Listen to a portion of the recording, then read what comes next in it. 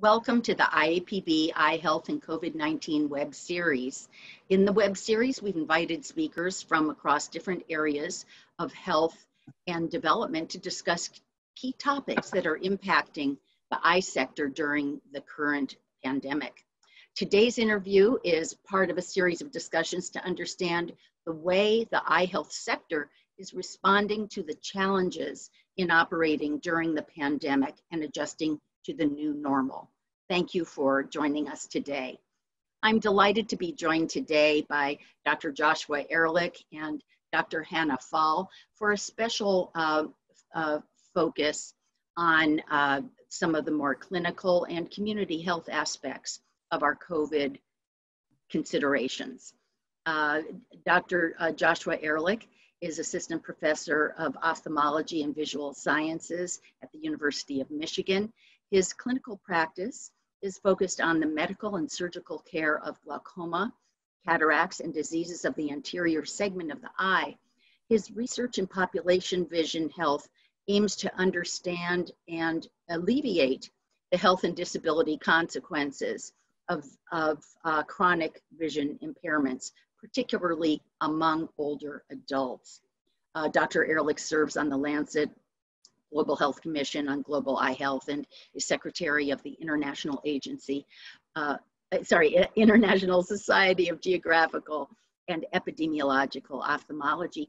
He also co-directs the Kellogg Eye Center for International Ophthalmology, which is a member of the IAPB. I next wish to introduce Dr. Hannah Faal. For many people who are viewing, she needs no introduction whatsoever.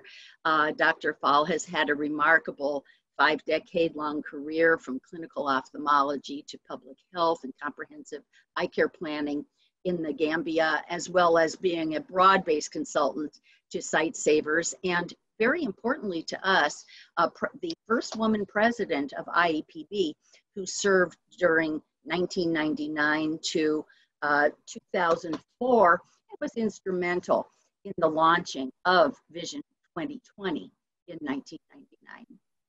Running throughout Hannah's career has been the value of making the most of what is available, the compulsion to be a champion for the health as a human right, and emphasizing the interdependence of health and its socioeconomic and commercial determinants, the environment, planetary health, and technology, which all together connect us into the future and to sustainability. So I'm very delighted to welcome Dr. Hannah Faal and Dr. Joshua Ehrlich for this conversation about a topic that means a lot to us, considerations of aging populations in this time of COVID. So I'd like to start out with a question I think is on all of our minds, because we know you both are always thinking of your patients or your communities when something strikes, and that's what's happened with COVID. So I just want to ask each of you, maybe Josh would begin with his response.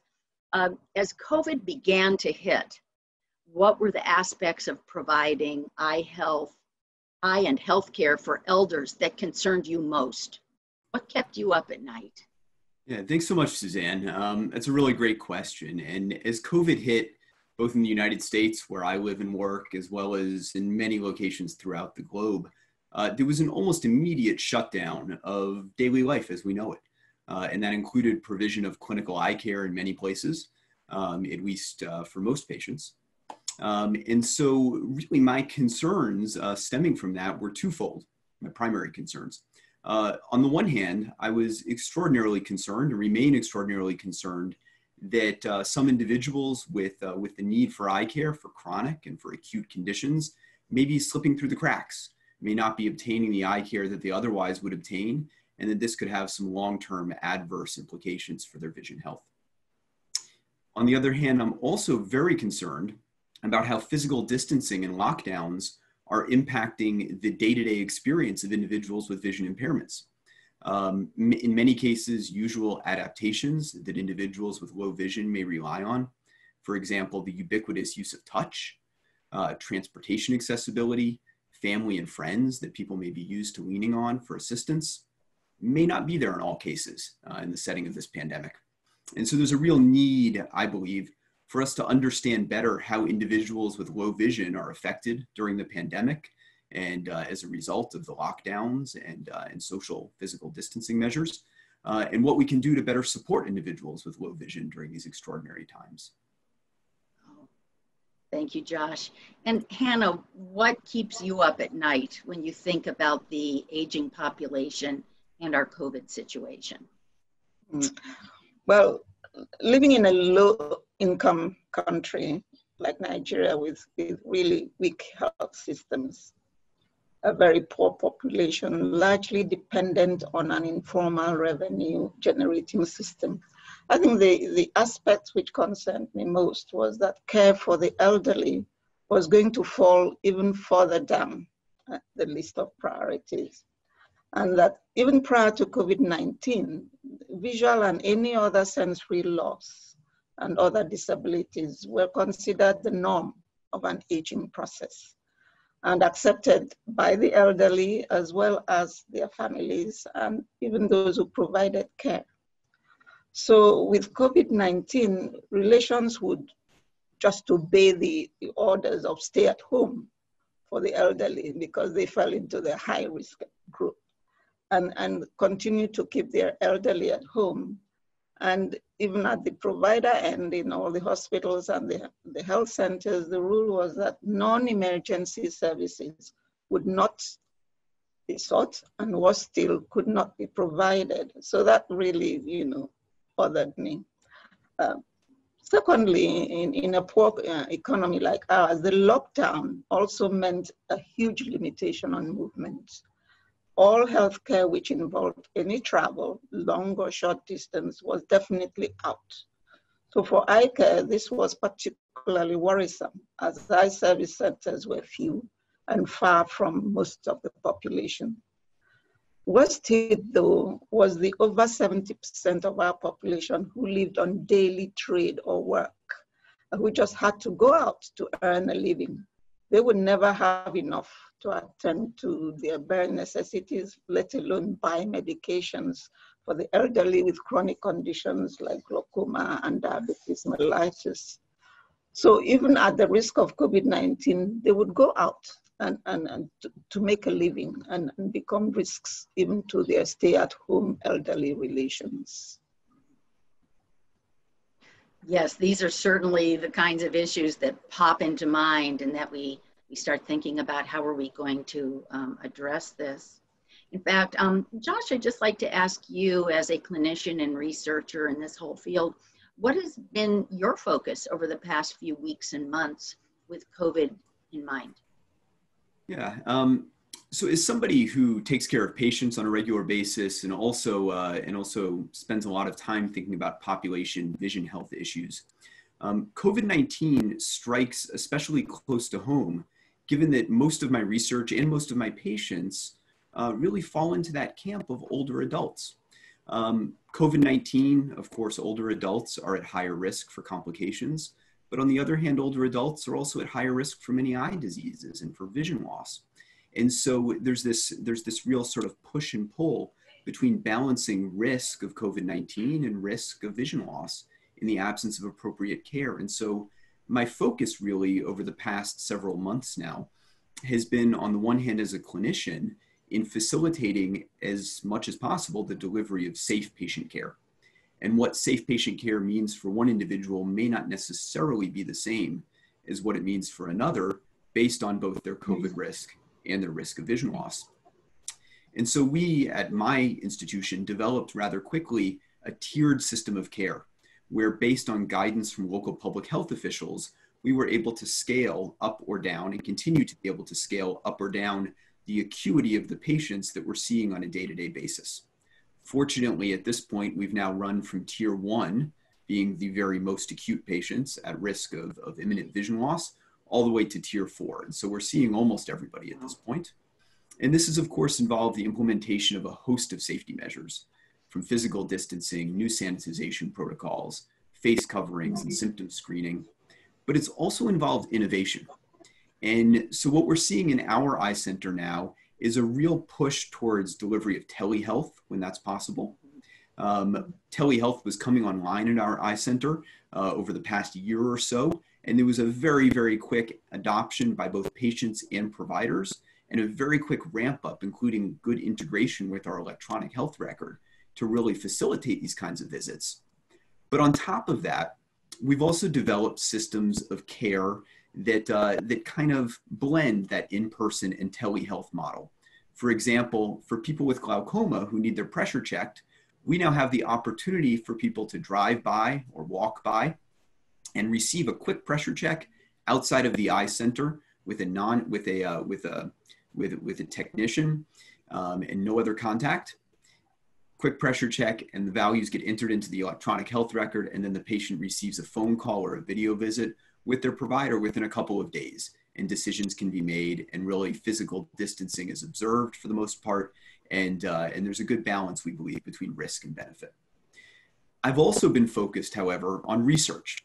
As I've mentioned, I'm quite interested and quite concerned about the potential for the coronavirus pandemic and the physical distancing and lockdown measures to have an adverse impact on day-to-day functioning of particularly older adults with vision impairments, with low vision. And so we've been focused on developing a survey and trying to understand how finances, transportation access, employment, activities of daily living have been affected in those with and without vision impairment, particularly in our region of the United States, which has in fact been hit quite hard, unfortunately, by the coronavirus. And so that research is all forthcoming and hopefully will allow us to intervene not only now, but should there be future waves of the coronavirus pandemic, to alleviate some of the implications for people who have vision impairment when faced with these circumstances. Mm-hmm. Thank you. And Hannah, you've mentioned to me a few times just some of the more personal experiences that you've had with COVID through your own community. And I wonder if you could share how you've had a heightened awareness of the influence on elders. I think probably the best way to do this is to give a very personal experience. I've got an 80-plus-year-old relation who stays with me. She's diabetic. And on top of that, she's also got diabetic retinopathy and has had intraarbitrary injection. And she was due for an appointment, and then COVID-19 hit. Yeah. So the first thing was that she could not be seen. She couldn't go to keep her appointment because, as I mentioned, all non-emergency services had stopped. Secondly, the mellitus needed to be controlled. So what we had to do was home care was instituted. Her diet timetable was sorted out. Her drugs routine was set up. An exercise routine was set up. Training in testing of fasting blood sugar, being able to read it. And that was not being done by me. It was being done by a home help who could be trained to do it. And we had bought the machine and kept at home. And she was also encouraged to recognize symptoms that would mean either the blood sugar was high or it was low. And so it became very inclusive, where the patient actually took responsibility for her own health, and the family was the first line health provider. The second thing we had to do was, because she couldn't go out and there might be a chance that the pharmacies might run out of drugs, was to get a 3-month stock of drugs for her at home. So as I said, it was that transfer of first line responsibility to the patient and the family was the immediate, I would say, advantage, if you could look at it that way, of COVID-19 in this elderly patient. And I think that it may become our new normal. And as health providers, it might be something that we want to invest more and participate more on what happens at the home front. The impact was that if she had had to wait, the consequences of the delay in treatment maybe is yet to be assessed on the vision, on her mental health, risk of falling or quality of life. But we tried as much as possible as a family and as a patient to take as much care as possible of this 80-plus-year-old. The next advantage of that was that because she didn't have to go home, go out, because she could stay at home, the risk of also being infected was much, much reduced. Hannah, we're seeing big changes in the healthcare environment since COVID, and these will be enduring for quite some time. I wonder how have these changes affected what we've put into place from a programmatic perspective?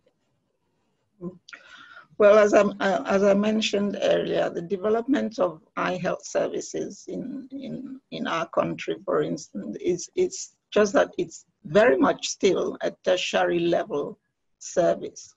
So many of the changes that one saw was at the tertiary center, and the main thing they put in place, as I mentioned earlier, was first it was reduced to emergency only, but more interesting were the adaptations that were made to the technology we used and the practice, which aimed at protecting the health providers. The screens on the slit lamps, the physical distancing is virtually impossible for ophthalmology. So one had to adopt and adapt whatever we were using to separate the patients from the provider without compromising quality of care.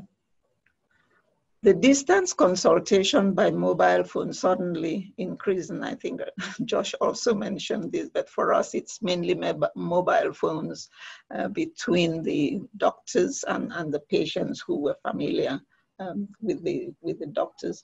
And most of those things we had to do were all locally fabricated. And I mean, so a lot of innovations and new things were being done. The third thing that became quite common was distance interaction. The WhatsApp became very, very popular between providers, groups of providers, between the patients and the doctors, and Zoom meetings increased. So anyone who was averse to the internet or the use of that kind of technology just had to learn how to do it. And those in my age group, a few professors and so on, suddenly had to find a way of fitting in. So those changes, if anything, I mean, one could say they had a negative impact on chronic lifelong conditions like glaucoma and diabetes mellitus. But it, again, I think the big advantage is that it opened up the minds and allowed everyone to start thinking outside the box on, as we say, COVID-19 still hasn't got a vaccine, it still hasn't got treatment, and we still have to be health providers. So it really challenges us to think, and I really enjoyed the changes that Josh has put together in a developed world, but I think even in the developing countries, we can also think outside the box and continue to provide care to our patients. Well, Josh, would be interested in hearing from your perspective, how has COVID-19 generated new opportunities for eye health services to align with the needs of aging patients? Yeah, thanks, Suzanne. So I really appreciated everything Hannah had to say about how COVID-19 really has forced us to kind of change the way we're delivering care and kind of rethink the way we're doing things. And in many ways, I sort of foresee that COVID-19 may in fact be that catalyst that pushes eye care to really change, at least in the way it's delivered to some populations and to some people, and may really force certain innovations that may have otherwise been slower to come about. And so I think that's a really exciting place to be, that it's sort of a silver lining to this situation that we find ourselves in, where COVID-19 may in fact be kind of this harbinger for needed change. And what I'm referring to really is something that comes out of, in many ways, the World Health Organization's Decade on Aging. Many people have talked about how the coronavirus pandemic is having perhaps an unfortunate impact on the Decade on Aging, and that it's forced us to realign priorities and maybe taken resources away from this initiative. However, I think a more positive perspective on that is that one of the main pushes, one of the main thrusts of the Decade on Aging is really this concept of the delivery of person-centered integrated care.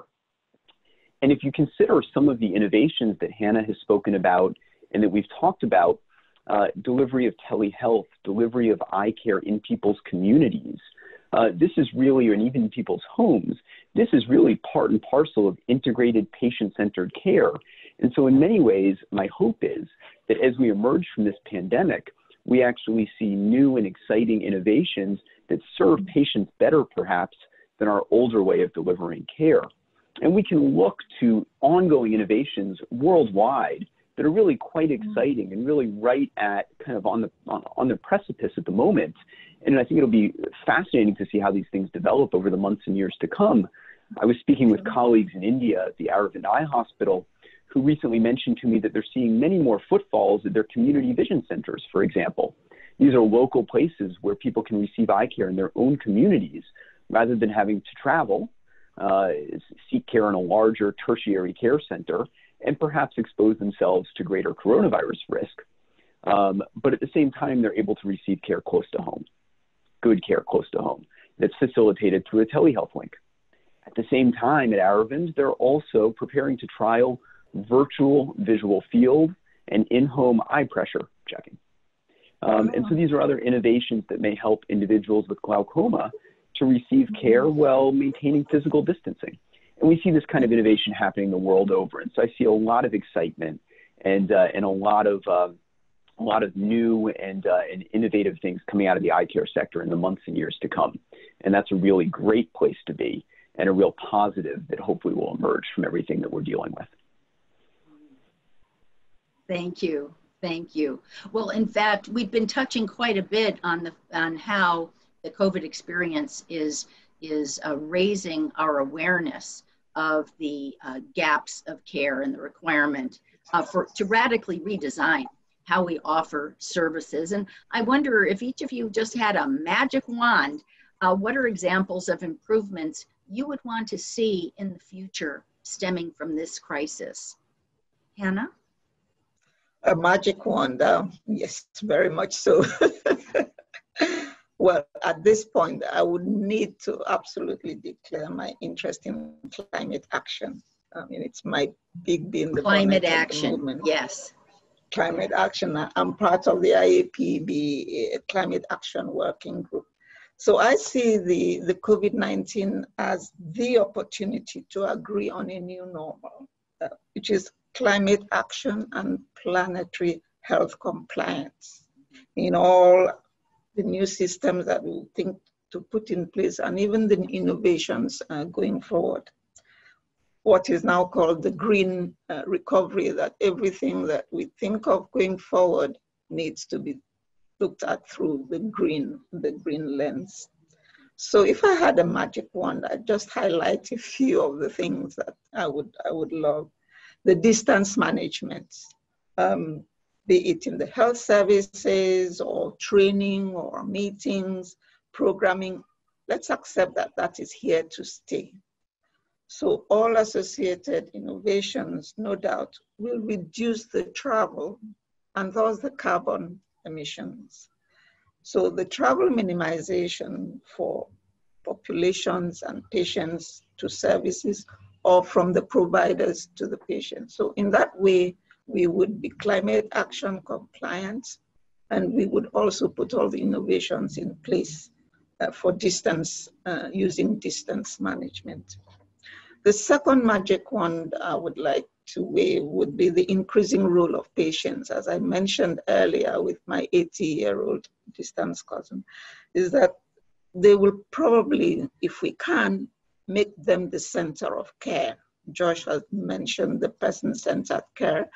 person-centered care from the patient, from the provider's perspective, but the person-centered care also from the patient's perspective, where they take responsibility for their own health, and for that it will mean a necessary expansion by us, the providers, in the level and the content of the knowledge and skills that we pass to the patient. What role is the teleconsultation? What does it mean? What will it look like? What are the ethics? What are the regulations that we have to think through? And because it's going to become the norm.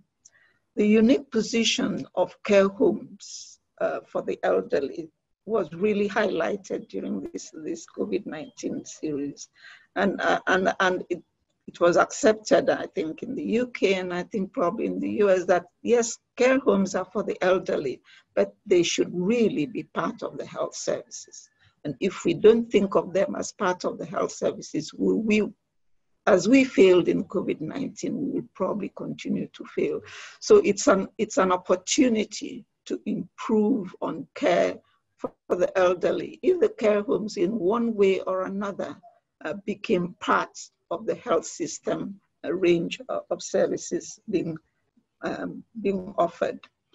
The elderly as a distinct group with the Global Coalition for the Aging, but even in health services, we have child health services. There's geriatric specialty, but I think care for the elderly as a distinct group, so that people begin to age gracefully and begin to age productively.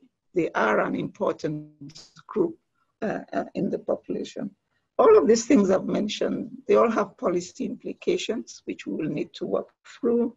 The professional boundaries that we have kept so far will need to be rearranged and managed, and technology innovations have to be provided to suit.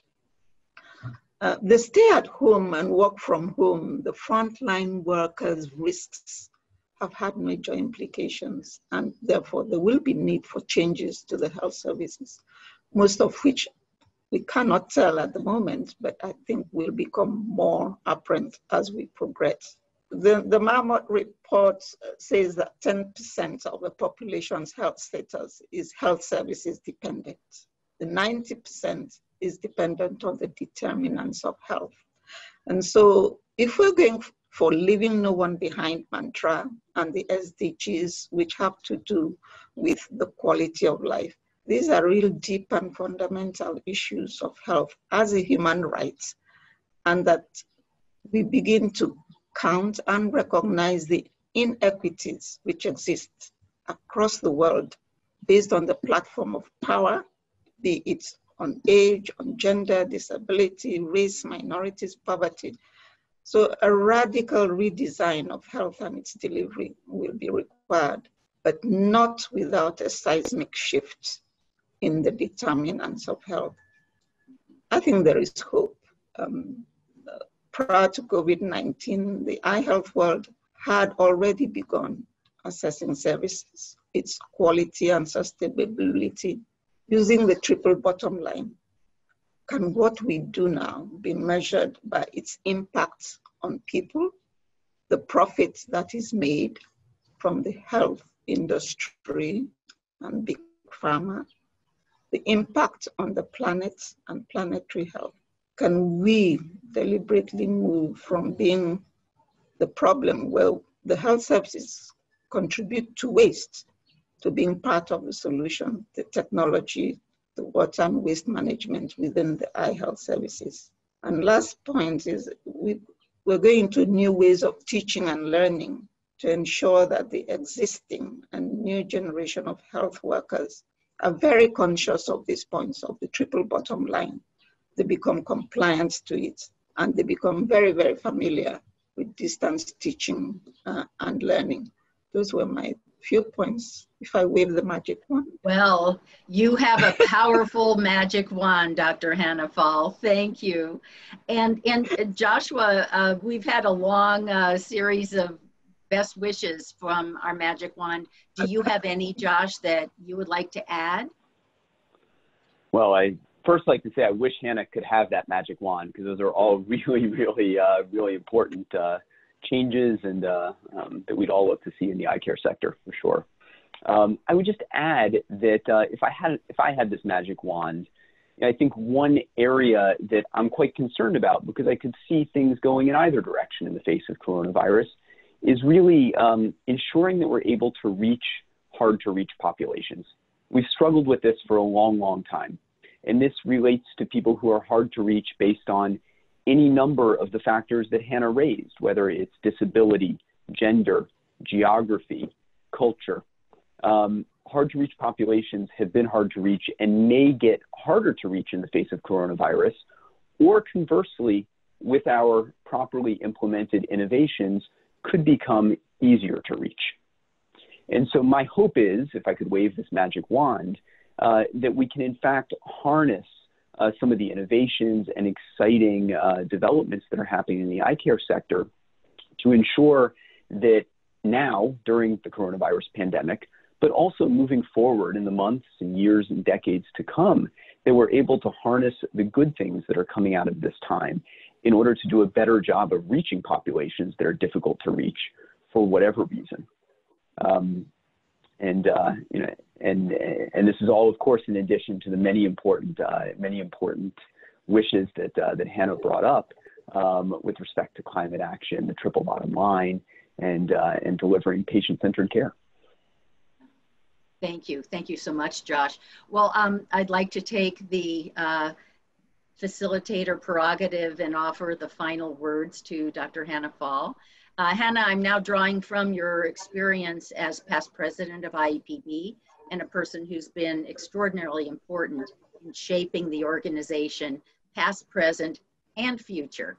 And so my question to you is, how can a membership organization like IAPB play a role in making all this happen? Thank you very much, Susan. IAPB is uniquely placed.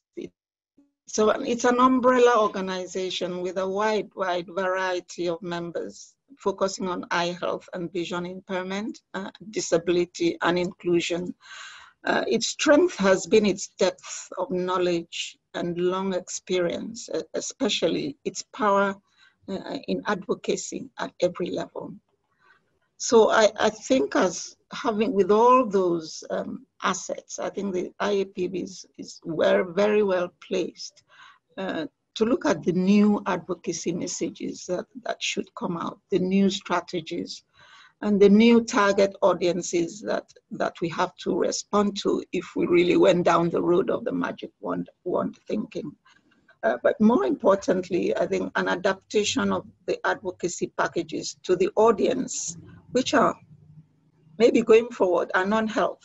I mean, we probably have to be engaging more and more non-health audiences, and be it at the global, the regional, down to the home level, and the very different ways and varieties and shapes that these messages can come. And IAPB has had a long experience, and I'm sure can rise to that.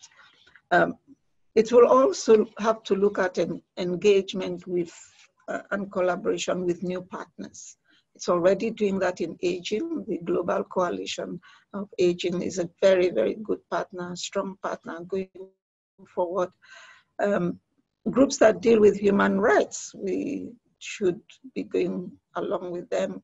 Even animal rights, because we're now talking about transfer of diseases we should engage with groups, maybe not at the same level, but know about, and then also know about us.